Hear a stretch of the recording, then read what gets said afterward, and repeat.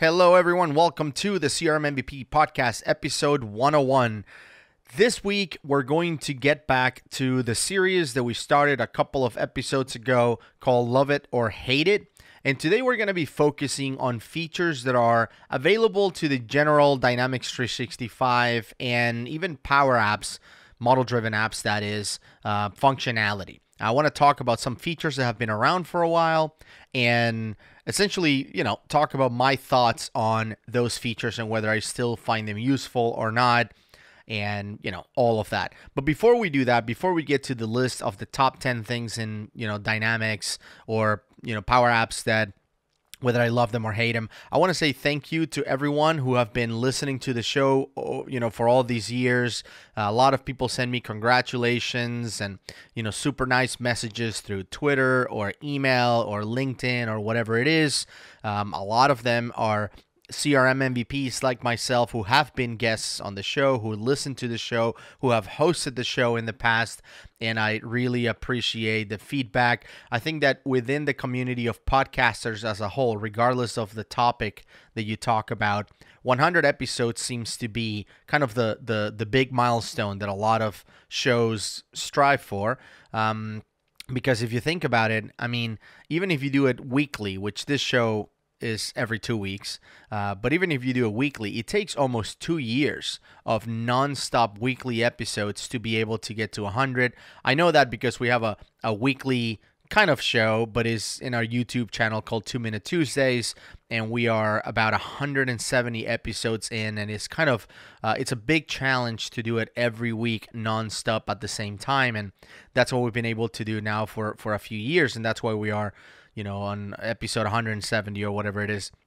But when it comes to the podcast, because it's not only tough to come up with ideas for the show and what to cover, but also to discover who would be the best person to talk about this topic. I'm not always the best person to talk about a topic, so I kind of try to bring in the people that I consider to be experts on particular episodes and whatnot. It becomes challenging. So hitting 100 for any podcast, it's kind of a big deal, a big milestone, and I think that other MVPs that have their own show saw that and send me congratulations or gave me shout outs on their show, and I appreciate that. I listened to those shows, and I was really happy to hear that. Of course, I can't wait to have them again back on the show, co-hosting or even hosting the show, because I learned tremendous amount of information from them. So thank you so much. And obviously all of you, the ones that didn't congratulate me but still listening to the show, I appreciate the feedback, and and I appreciate the fact that you still listen to the show after all these years. So once again, today I want to get back to the series that we started a few episodes ago called Love It or Hate It. Some of this functionality has been out for, over 10 years. Some of it is fairly new, but I want to talk about kind of my thoughts on these pieces of functionality and whether I still love them or hate them or what I think about them. So once again, the list of 10 pieces of functionality in Dynamics and model-driven apps, and we'll see how we think about it. So number one is the more addresses functionality. Maybe you haven't seen this because it's not predominantly displayed. Back in CRM 4.0, CRM 5.0, which was CRM 2011, I think they were more predominantly displayed. Once we got upgraded in CRM 2011 to the newest functionality, when we started kind of switching to what became the new forms and the new UI, which was recently replaced by the unified interface. That interface was introduced in CRM 2011, and before that, I think it was CRM 2011 update rollup 12, something like that. So it wasn't right at the beginning. It was a while after CRM 2011 was out. So the previous functionality, the classic forms, They came out of the box on the account entity with a grid that connected to a child record or a child entity called addresses, or more addresses, to be more specific. The idea for this functionality was that if you have a customer that has 5 locations, let's just say, you could enter this customer once as a company, and then enter each location as an address. That's the idea. Or, because it also works for contacts, if you have a contact or a person in Dynamics and that person has multiple locations, multiple addresses, right? They have their home, their office, they have a vacation home, whatever it is, you can enter them there rather than creating multiple contacts, because the fields that capture addresses within the account and the contact entity are limited. We have mainly two out of the box, address 1 and address 2 fields. Anything beyond that, you're looking at either adding more fields or just using the more address entity. But here's what happens. The more address entity is not a very useful entity whatsoever, because all you do is you capture addresses and that's it. So let's talk about, for example, from the account perspective. Why would anyone want to capture the 5 locations for a customer, or the 10 locations for a customer, or 100 locations for a customer? Why would anyone want to capture that? If you're talking about a customer, typically, and I'm not going to say in 100% of the cases, this is not an absolute thing, but typically, I would say probably 99% of the cases, the idea behind storing multiple locations for a customer has a meaning. And that meaning is that you can provide services or work for those locations. For example, in my case, as an implementer of Dynamics, I work with companies that have multiple locations all the time. But when I do projects, I'm typically dealing with headquarters. I'm typically dealing with the CIOs and the IT directors of the company, of the world.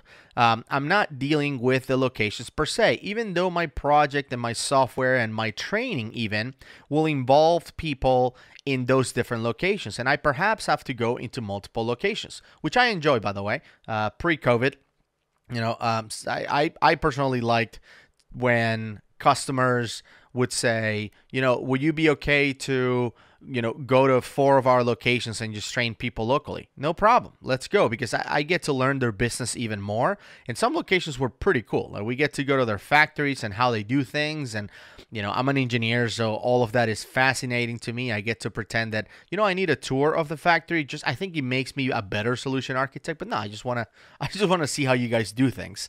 And I personally enjoy that. But I don't keep those locations in Dynamics.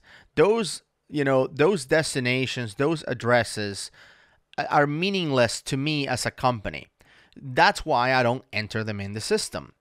If I was to enter them in the system, if they meant something to me, meaning I am actually doing work at that location, I'm going to install something, and it's for that location specifically. Like, I have to do something that I need to track against that location specifically. Let's say I sell something to headquarters, but I ship it to a location, not to headquarters, just a different location. Then the more address entity is useless for that. I mean, it doesn't do anything. What we do in those cases, like I said, 99% of businesses operate this way.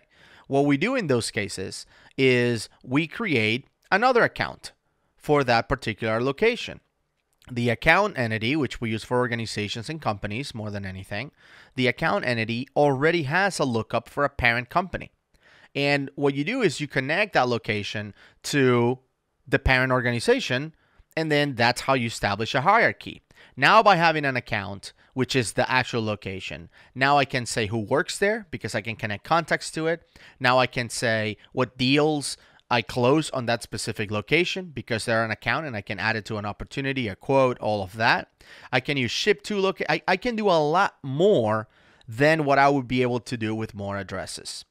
So literally, the way I think about more addresses is as useless complexity, right? Because it really doesn't do anything. Like, okay, so a contact has 5 locations. You enter them in the system, and that's it. Like, it's just data. It's just, you're just asking your users to enter all this information just so you know that they own 5 homes or whatever. Like, I do not see the use for it. However, the more addresses entity in some cases, I see it as kind of the appendix in our bodies, which basically seems like it has no use. It's useless, but it can potentially kill you, right? That's how I see more addresses, because I've worked now with multiple customers that saw that more addresses, and they set to create all of those different locations as more addresses. And what they did is that they end up hacking and forcing Dynamics to use the more address entity in order to select them at opportunities and other things. And just like nothing seems to work. They're like, okay, look, I have a customer, but I need to quote each address separately. And I get it. I know that the more address functionality, if you get into the technical side of it, you can use them. There are buttons and stuff that you can use them to pick the address you're going to ship something to. Like, there is some, extra complexity in there. But honestly, it's just not worth it. It doesn't make any sense. I've never been able to find a realistic, useful solution that includes more addresses. If I need to capture multiple locations from a customer, I'm going to do it as a separate account in an account hierarchy where they all kind of connect to the headquarters. Or I'm not going to capture the addresses. I don't need them. It's either one or the other. So the more address entity, even though it's connected to accounts and contacts, it really can destroy a solution. I've seen companies who literally spend hundreds of thousands of dollars trying to make something work that doesn't work.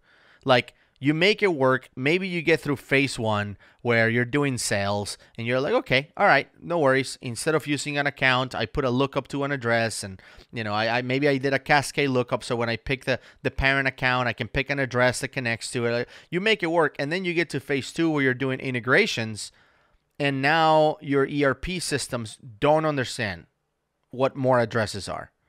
So now you're like, well, maybe I can add an account ID to that address or whatever. And then you get to phase three and you're like, well, now we need to know which, assets, which devices we actually installed per location.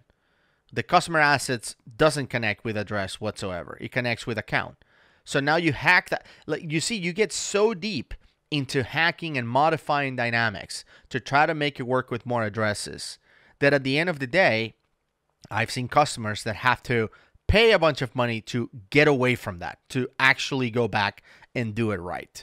And I've seen even solution architects recommend this approach of using more addresses. And I'm telling you, from experience, from implementing Dynamics in over 200 organizations so far, I have never found a valid reason to use more addresses that actually produces business outcomes and business results. I've never found it. Now, you can say, well, if a customer or a contact has 3 locations, I think that makes sense. Yeah, if you're just storing the information, but there's no business value out of that. It's just capturing data for the sake of capturing data. If you want to know more about them, cool. So, yeah, there might be a business out there that will say like, well, but the way we do it is that if they have a location in Florida, then we don't charge them tax. Like, okay, there might be some weird one-off business out there, 1 out of 100. Like I said, I don't want to generalize and say 100 companies don't need this, but maybe 1 out of 100 will have kind of a legitimate reason. I'm 200 plus. I think I'm at 247 right now, companies that I've worked with. I'm 200 plus in, and I still haven't found that 1 out of 100.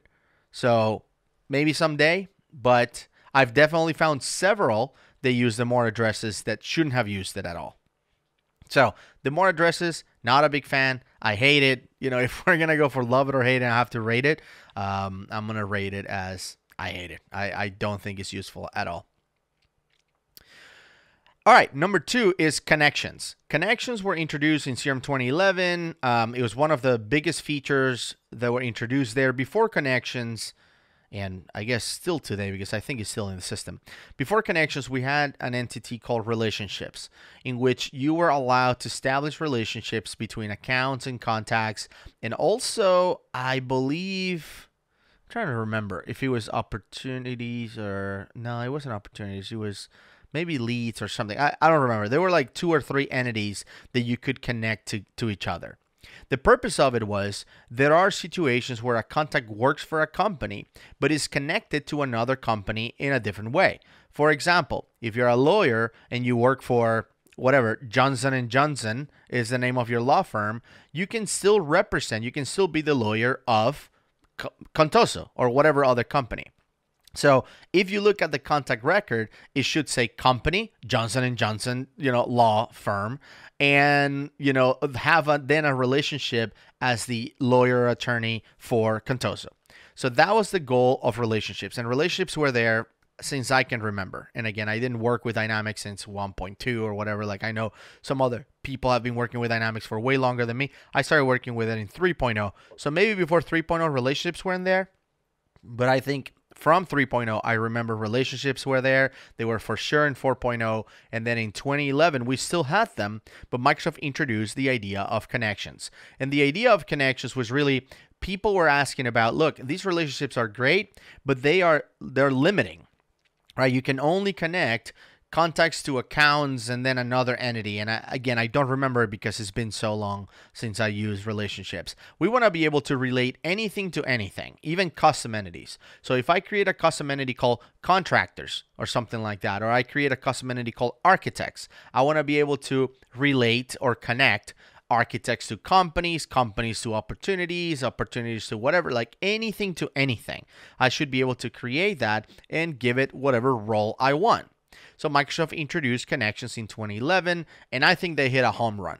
Connections still to this day, one of my favorite features in Dynamics. I use them all the time in projects, and I know Connections doesn't have a whole lot of fans. There's a lot of people that don't like Connections at all. They think they're too complicated, and in some cases they are. Like, especially when you're trying to do like metrics and charts and dashboards and stuff, it's like connected from, connected to, you don't really, there's a lot of complexity going in there. But when it comes to the functionality and the wow factor, when it comes to showing it to users, people love Connections, right? The fact that I can take 10 companies and connect them to an opportunity and say, look, these 10 people are bidding in this project, and the project is the opportunity.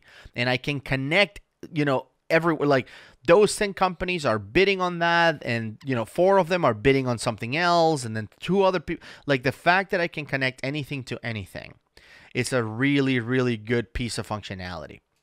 And I remember that a few years ago, there was even some functionality that was released that took advantage of Connections. That would map, for example, what a company was connected to, and it would make this just super cool map, basically in Dynamics, showing you this company is connected to these opportunities, those contacts, those custom entities. Like, it would make this huge web into a map that was really, really awesome. I think later on Scott Duro came up with Sparkle CRM, and that also did that, but in a 3D way, which was pretty cool as well. But anyway, I'm a big fan of Connections. I appreciate the fact that you can connect things to each other, and I think that can produce a lot of business results. So because of that, big fan of Connections, still use it today, so love it for Connections. Number 3, word merge templates and mail merge templates. I will say that I'm not a big fan of these. I feel like they haven't received any nice treatment in a long time. But the idea is that you take a record and you export everything into Word or into an email, based on the information that is on that email address. It was the way we used to print quotes before and do things before. And I get it. There's some new functionality that allows you to export to Word and Excel, which is not based on, merging, the merging functionality, that merging, mail merge and Word merge or whatever. That is separate now, but before that was the only way that we had. And now we have the even the export to PDF. Like, we have some better ways to accomplish what we were trying to do with Word and mail merge templates. But mail merge templates specifically, not Word, because the export to Word has been out for a few years now, but the mail merging capability continues to come up often. Like, the request to use them, people trying to use them. I'm not a big fan of mail merging and Word merging. Like, I feel like I can accomplish more sometimes with just a flow sending out an email rather than relying on the mail merging capability. So I'm not a big fan of this one. So I guess hated would be on this one. All right, number 4 is follow and unfollow. That was also introduced in 2011. And, the idea behind it was that you can follow a record if you're interested on keeping up with it. And the system will have certain triggers and activities that would notify you when something happens. So for example, let's say there's a deal happening and you're not the salesperson on that deal, but maybe you're the manager of the salesperson, or maybe you're in the same team or something like that. So you're like, look, I'm not responsible for this opportunity, but I want to follow it. I want to make sure, I want to see what happens with it. All right. So you have now a button on the ribbon, on the toolbar, whatever, where you click follow. And then if something happens, let's say the person wins the opportunity, that opportunity won message will show up in your social pane. So you log into Dynamics, there's a dashboard with a wall. What are the latest things that happen? So-and-so won that opportunity. Awesome that you were following. And then you can also unfollow things. Of course, follow, unfollow. I personally thought initially that this was going to be a cluster. I thought it was going to be too complicated. People were not going to use it and all of that. But the way I figured it out later was that the follow and unfollow functionality is actually very flexible. You can, with workflows, and I assume with Flow, although I haven't tried, make people follow things. So for example, I can create something where if a salesperson creates an opportunity that is larger than some amount, let's say the amount is $100,000. If an opportunity is created in the system and the opportunity estimated revenue is more than $100,000, then make their manager follow the opportunity automatically. You can do that with follow and unfollow, right? You can do all kinds of things with that. One of my favorite is, one of the biggest complaints from users sometimes is, I really love the whole synchronization of contacts, but I have to be the owner in order for the contact to show up, because out of the box filters say you only synchronize the contacts that you own. Sometimes there's already a contact in the system that somebody created, so they're the owner, but I do want to have them in my Outlook and on my phone. So how can we do this? Well, you can modify the filter in Outlook to follow not only to synchronize not only the contacts that you own, but also the contacts that you follow. And there's a 2-Minute Tuesday on the YouTube channel that shows you how to do this, how to create the filter, modify it, and all of that step by step if you're interested. But it's a really cool piece of functionality. So then during training, I tell users, look, if you find a contact in Dynamics, right, because we're teaching them you should search before you create them so you don't create duplicates. If you find a contact in Dynamics you want to have in Outlook but it's already in there and owned by someone else, just follow it. You follow it, it shows up in Outlook within 15 minutes, and you're good to go. If anything changes with it or whatever, boom, those changes will be synchronized to Outlook, no problem. So the follow and unfollow functionality, I'm a big fan of it. I think it's really useful. And overall, I think that the reason why it's powerful is because ultimately, and this is how I explain it to users when I train them, ultimately, people get to decide how much they want to learn about things in the system. Because the way that most companies do this is, look, if this event happens, send an email. If a case is created, if a case is resolved, send an email out. If something everything just, you get notified every time that event takes place. But with follow and unfollow, you can actually say, look, I don't want to be notified about every single case that gets resolved, but this case is important.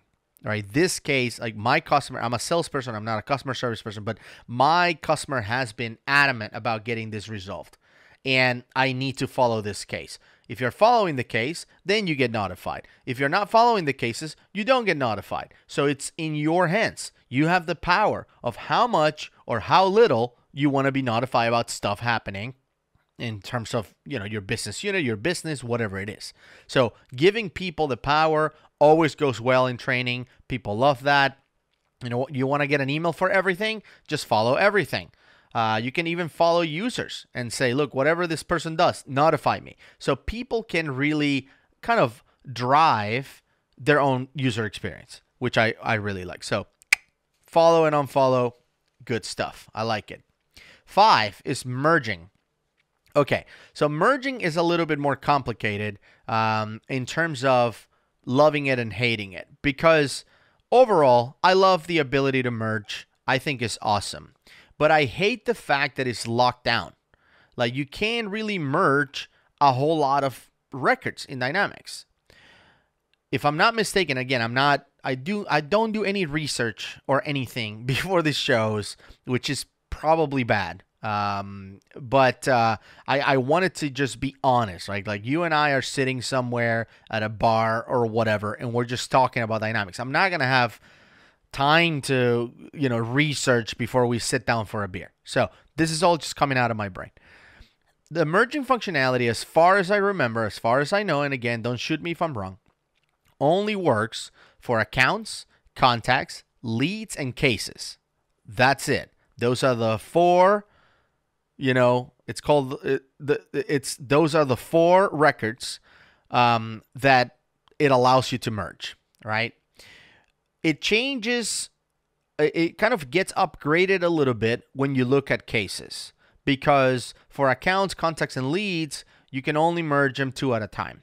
But when it comes to cases, you can merge up to 10 cases at a time, which is pretty cool.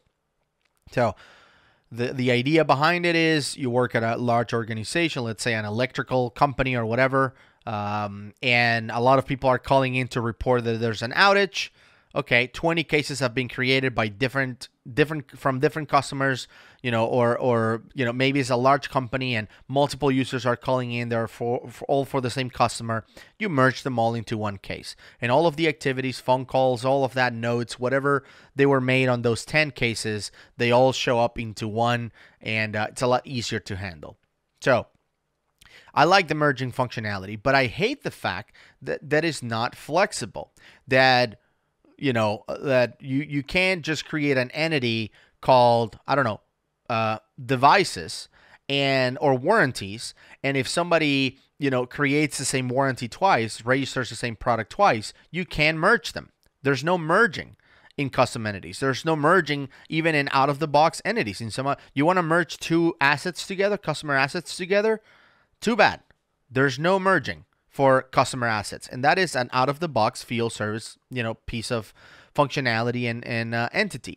So this has been a request that Microsoft has known about for years. There's actually an official request. I remember if you look on the ideas site for Power Platform, there's one, I believe from 2019 or 2018, something like that had a bunch of upvotes. People are like, yes, allow us to merge anything.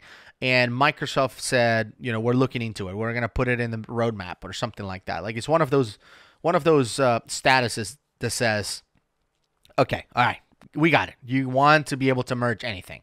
So we're going to put it on the roadmap. And it's still sitting in the roadmap, I guess. I have no idea when it's coming. But I'm definitely going to say I love it 100% once we can merge anything. But for now, because we can't and we have to come up with our own ways to do it, which people use dialogues for this, people use all kinds of different solutions in order to merge 2 records. Because of this, I have a love-hate relationship with merging. Let's just put it that way. I remember, though, that a few years ago, somebody posted a way to enable the merging button on any entity. And I remember doing it for projects. Like, I follow the steps. It required like a little web resource, and the button would just show up, and it was awesome. You clicked on the button and it gave you the same merging functionality and feel. It wasn't exactly identical, but it was very, very close to it. And it gave you the feel for any entity. And I think I enabled it for like, I don't remember what, and maybe it was a custom entity. I don't remember, but it worked pretty well. But Then I think it stopped working. At some point, Dynamics got upgraded. The web resource, it was a free thing that I think maybe an MVP did. It never got upgraded. And I think there's a couple of companies out there that offer that same functionality. So you can pay them and they can enable merging for certain entities. But I've never seen anyone that has like good reviews and stuff. I wish an MVP, I wish I was a developer, because I think that would be a good thing to do for the community, would be to come up with a universal merging capability before Microsoft does. I think that would be very popular, and it would be something that I would love to collaborate on or work with anyone who wants to make this happen, because I think it would be very valuable for the community. So love-hate relationship with merging. Number 6 is duplicate detection. Duplicate detection is, once again, another one of those functionalities that are available everywhere. And I'm just going to go ahead and say it. I love duplicate detection. I think it could be better, though. And I think I've talked about this in previous shows. I would love to work with Microsoft on making this better. I think that the reactive nature of duplicate detection is a big miss. I think that you should be more proactive. I think that as you enter information, it should start telling you that, hey, look, make it red, make it yellow, like something. There should be something that is telling you, look, I think what you're entering is about to be a duplicate, because some of these entities will take you like 10 minutes of just hardcore entering data. And after you enter all that data and hit save, that's when you get a message that says you have a duplicate. I think that's such a horrible user experience, and I would love to have that work kind of like when you're going on to Google and you start typing something and it's already kind of finding what's it's already suggesting stuff. So I would love to do that, where you're entering a lead or entering a contact or whatever it is, whatever you're looking for duplicates, and it's already telling you like, hey, I think this is about to be a duplicate. So love it. I just wish it was better. I really like the fact that duplicate detection allows you to search for duplicates across entities. I love that you're entering a lead and you can look for duplicates in the contact entity, for example, or the account entity or whatever it is, based on your duplicate detection rules.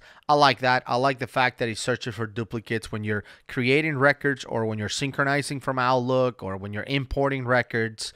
Obviously, when you're creating records, you do have the ability to override or to decide basically what happens. You can say, go ahead and save it anyway, go ahead and, skip it, whatever. When you're importing records or syncing from Outlook, none of that happens. It just basically ignores it. If there's a duplicate, it doesn't create another one, which can be a problem, because sometimes the data that you're trying to bring in is augmented. It has a lot of really good facts or a lot of really good information. And the records that you have in Dynamics don't have that information, so it is skipping that instead of inserting the information that it knows.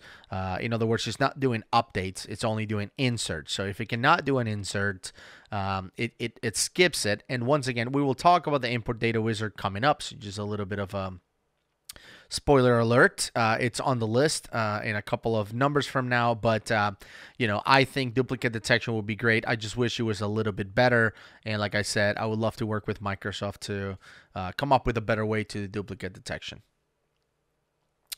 Right next to duplicate detection, we have bulk duplicate detection, which is a completely different, piece of functionality. You actually run this one either manually or you schedule it to run.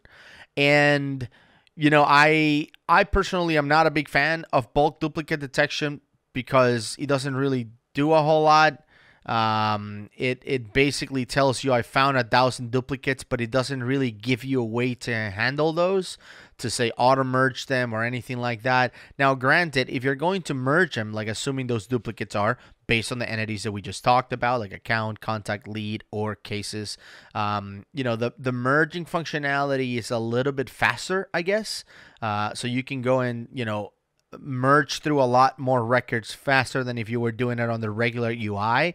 But other than that, there's really no options. Like, I wish when you were running it, it gave you options like, I don't know, keep the latest copy or merge. I don't know. Like, I don't even picture it in my head. I know that there are some companies out there, I believe Qgate does this, that have like enhanced, duplicate detection with merging all into one. And I should probably, go and look into it, because I know those guys have asked me a couple times to, show me some of the products. They do a really, good job with data and stuff, and I have to, work with Roland and the guys at QGate to look into this. But I think there are other companies out there as well that will deal with duplicates, and they do a way better job than the bulk duplicate detection functionality in Dynamics. I don't like it. I think is, pretty useless. So, love duplicate detections, hate bulk duplicate detection. I think it's not the best. All right, so Import Data Wizard, I told you we were going to get to that. That's number 8 on the list. Import Data Wizard hasn't really changed a whole lot since forever. I mean, they added the ability to like drag and drop, so you can drag a file and into the section instead of clicking the upload button. Okay, cool. But other than that, is pretty much the same. It has worked the same way forever. Same type of files, same everything. And one of the things that are largely missing from Import Data Wizard is the ability to do upserts or updates and inserts. Big pain. In order for you to do upserts, you have to kind of export the data out of Dynamics. But that is the problem, is that when you do upserts, you not always will have the data coming from Dynamics. Sometimes the data will come from other systems. It might be a list that you bought from, Dun & Bradstreet or whatever. And that data comes in, and you want to be able to say, I want to import this data, and whatever accounts it matches based on account ID, website, like you get to pick which field you want. But based on that, I want you to update the information that I have in Dynamics with the data that I'm importing from this list. It doesn't do that whatsoever. It only does inserts. If it finds a duplicate, it doesn't do anything. It just skips it and keeps going. So it's a big pain. I like the fact that through the Import Data Wizard, you can quickly import data. I mean, that if you're just importing, you're not looking to update anything. It's pretty quick rather than set up SSIS and all that other stuff. Because, I mean, if you think about the alternatives when it comes to importing data in Dynamics, you're looking at a tool. You're looking at, Kingsway Soft. You're looking at Scribe. You're looking at Smart Connect. You're looking at Cozy Rock. You're looking, those different tools are the ones that you're going to be using to import data. And the time it takes you to set one of those tools up, even if it's just installing it and connecting to Dynamics or whatever, the time it takes to do that, you can use Import Data Wizard and import the data. I mean, it's just that fast. It's already ready to go. So because of that, I love Import Data Wizard when it comes to simple tasks like that. But if it's a full-on migration from a system to another, and obviously no integration whatsoever, supported through it, then Import Data Wizard is just not the best when it comes to tools. I know that there are professionals out there that don't use Import Data Wizard at all. They don't want to use it. They rather spend the time setting up a tool because they know or they think that, eventually I'm going to need it anyway, or eventually we're going to do an integration anyway. I respect that. If that is something that you're going to do in every project, cool. But there are a lot of situations where you just don't need that. You have, let's say, you created an entity called state because you don't want to just have a free type field where you just type in a state.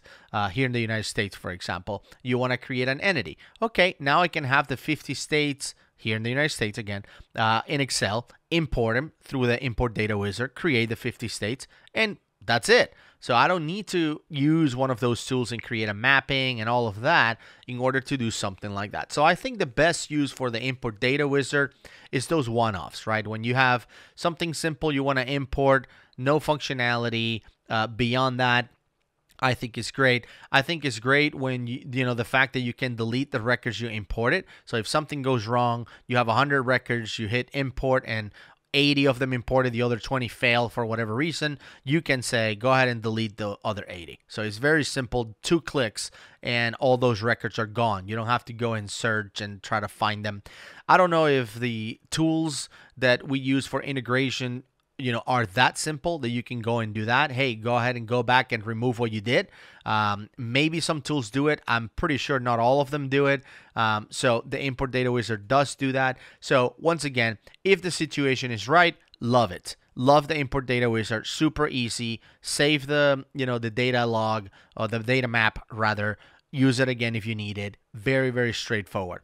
Anything other than that, I hate it. It doesn't do it. It doesn't work. You have to use another tool for it. So once again, just like merging, love-hate relationship when it comes to the import data wizard. All right, we're getting close to the end. Number 9 is sharing. The sharing functionality in Dynamics that allows you to share a record with another user. I'm just going to say it. I hate it. I don't like sharing at all. And the reason why I don't like sharing is because sharing opens up a can of worms for a lot of different things. One of them is what I call ghost sharing or ghost relationships, which are connected to relationship behavior. So when you look at two records that are connected to each other, like with a one-to-many relationship, there is a relationship behavior, which means if something happens to the parent record, let's just use account and contact, for example. Or because I've been talking about account and contacts the whole episode, let's use accounts and opportunities. All right. So just to change. So if you're talking about accounts and opportunities, there is a relationship behavior that says whatever happens to the account, do this to all the opportunities below. And those actions are things like delete, reparent, share, and unshare. Like there's a bunch of different, actions in there. Assign is another one of them. So typically, the way these relationships work is whatever happens to the parent, do it to the opportunities below. And the thing that makes those actions, the things that makes that possible is Dynamics or the Power Platform. It's not the user. So if a user has, let's say, if you haven't messed with the relationships and they're just working out of the box, if I own an account, and let's say the security roles say that I can only see my own opportunities, because we're talking about accounts and opportunities. But then I look at the opportunities and I notice nothing. I look at the opportunities. I'm in my account. I'm trying to decide whether I should deactivate this account or not, or delete it. Let's just say for some reason I have delete powers. I look at these opportunities below. I go into the grid for opportunities, and there's nothing there. Like I don't see any opportunities. That doesn't mean there are no opportunities in the system. It just means I can't see any opportunities in the system because my security roles are saying that I can only see my own.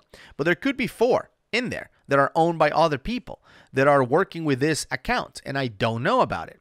So then, because I don't see anything and I'm not thinking about that, I go and I delete, that account. Well, Dynamics will then go and delete the other opportunities below it and all the activities and all the contacts and all the other child records, because that's kind of the way it works out of the box. So that's why we talked about the fact that you need to modify the way relationships work out of the box, because you have issues like this. Sharing is one of those issues. So I have, for example, an account, and I have a coworker who cannot see that account, right? Because of our, security rules say you can only see your own account. So I'm going to share it with you because I'm going to go out on a trip, and I need somebody to talk to this guy next week or whatever it is. Or I'm in paternity leave, maternity leave, and I need you to work with this account. So instead of assigning it to you, I'm still the owner, but I'm going to share it with you. Well, just like we talked about with deletion, sharing also works and is enforced by Dynamics. So now I share my account, and Dynamics goes and shares every single record below the account. All the opportunities, all the contacts, all the activities, everything it's shared. So what happens is all of the sudden, the person that you share your account with to help you out while you were out, having a baby or whatever, now they can see every single record below it. They have been given share permissions to all those records. And if you go to the sharing place, the sharing, functionality for those records. Let's say, you're walking by this user, or the user raises up and says, "Hey, Cheryl, how come I can see your opportunity? But my security shouldn't allow me to see any opportunities that I own, any opportunities besides the one I own. But I can see yours, and I can see Tim's, and I can see, everyone's opportunities. What's up with that?" If you open those opportunities and go to sharing, you will not see the user, on the list being shared. Like you cannot understand why it's happening. And I've seen administrators, we have several customers that have customer, support with us and maintenance contracts with us. They open tickets with us saying, hey, I have this user, David. He can see all these appointments coming up. The appointments are supposed to be, private. This is a law firm. They're not supposed to be able to, see the appointments, but somehow they see it. I look at the security role. It's user. Read user. So they're not supposed to see those. I look at the records themselves. They're not being shared. What is going on? Well, somebody shared a contact, and now all the appointments and everything below it are visible to the guy, David, the guy that, was originally shared the contact with. And you cannot explain that unless you understand relationship behavior. So I personally don't think sharing is very useful. And then on the other hand, even if you modify the relationship behavior, by the way, because I know some of you will be like, well, what if I just modify the relationship behavior so that doesn't happen?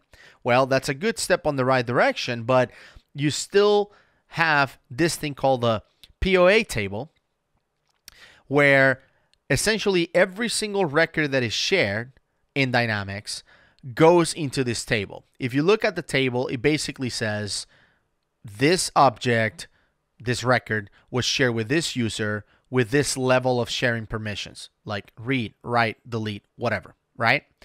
And that happens for every record in Dynamics. And now remember what I talked about the relationship behavior. It happens automatically. So when a record is shared, let's say I share an account, every single record below that account is shared too. So when I share the account, we're not talking about a single entry to the POA table that says this account is shared with David with read permissions. No, every record below that account, it's also entered into that table. Okay, so imagine if that account has, 200 appointments and phone calls and emails in the past, 200 or 100 opportunities, contacts that are below, like everything basically below that record, and now you share it. So now by sharing one account, you might end up with 500 lines on the POA table. And the fun fact about the POA table is that you have no access to it. You cannot purge it. You cannot see it. You cannot modify it. I'm talking about online. There's no way to get to it or do anything to it. Now, on-prem, obviously, you can go into SQL, find it, do whatever you want with it because you kind of own your database. But online, you don't. It just keeps entering data and keeps entering data, slowing things down, eating up your storage, and there's nothing you can do about it. You cannot get to it through bulk record deletion. There's nothing, literally, you can do to it. Plus, the POA table is not something you can migrate either. So if you need to move from one environment to another, you can bring the data, but you cannot bring sharing at all. So it's not a great piece of functionality. I personally, I hate it. I don't like it. I don't think companies should use it. I'm a big fan of removing sharing permissions from security roles. You should either have access or don't to a record. And, if someone is going to leave for a couple months or whatever, just reassign it, right? Assign this record to somebody. They'll be the owner, and that's it. So try to stay away from sharing. If you are one of those out of 100, 1 out of 100 type of businesses that you really, really need this, then I guess you should use it, but modify the relationship behavior beforehand so you don't end up entering hundreds and hundreds of lines into your POA table every time you share one record. So, I think it could be useful in some cases if you do your homework, but definitely don't use it out of the box just how it comes because it's a problem. And finally, number 10 on the list is reports. Reports has been in Dynamics forever, and it always comes up. I think a lot of companies rely on reports, especially if they're coming from on-premise, because they could create SQL-based reports that reach out to other databases and kind of aggregate all the data together. And they're looking into reports in Dynamics 365 as well. I don't, as the years go by, I've found reports less and less and less useful. I think that it kind of fell off like the cliff once Power BI came out, and now we can create Power BI reports and Power BI dashboards. So I don't find them super useful. There's a couple of situations in which reports are useful, which is when you need to aggregate things and You need to do reports on parent and child records at once. That is hard to replicate with charts and dashboards out of the box. So I think in some cases a report might be useful. So I'll give you an example. You want a report of a customer and the work orders that apply to that customer. So you want to get here's the customer, here's information about the customer and all the work orders below it. Or maybe work orders and then below that the actual actions. Like you want to go below one level. You can do that. You can show that type of information, like one level and then a level below, right on the same report. So there are a couple of things that are really useful. And I also like the fact that you can take the URL of a report and create like a shortcut and on your desktop, and you just double click and the report executes and pops up with the result. I like that as well. But it's not, I think it's not enough justification to use them nowadays. I'm not ready to say that I hate them, but I also don't love them. I just don't use them anymore. Rarely use them. Typically use them when these are reports that were created, years and years and years ago, custom reports that are really hard to replicate. For example, I remember we created one report that it was for a company that they really had a lot of turnover. Like they had a lot of people leaving, coming and going, and one of the reports they wanted to see was a list of users, what business unit they were in, what security role they had, and what teams they were members of. And they wanted just this massive report to export all of that information, and we created a custom report to do that. Trying to solve that specific request with a dashboard, it's impossible. I mean, really, to show in one place, every user, what business unit they're on, what security roles they have, and also what teams they're a member of. You can do that with dashboards, and I mean, you can try, but it's just not going to be as good as you can make it with a report. And obviously, in a custom report, you can add graphics and other things. But I find less and less reasons to use them nowadays. So it's one of those functionalities that it's being replaced and kind of faded out by newer and improved capabilities through Power BI and other solutions. So anyway, that is my list of 10 things inside of Dynamics, 10 features that have been around for a while and they're still available today for you to use. Some of them I love still today. I use them often. Some of them I hate and never use them.